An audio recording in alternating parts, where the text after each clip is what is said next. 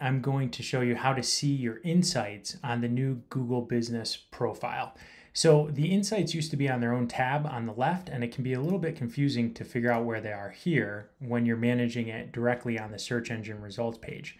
So right here under your business on Google, you can click on this little eye and this little hyperlink, and this is where you can now see the Insights tab for your business. So where it used to be in its own tab, now you just click right here, and that's how you can see your insights using the new Google Business profile.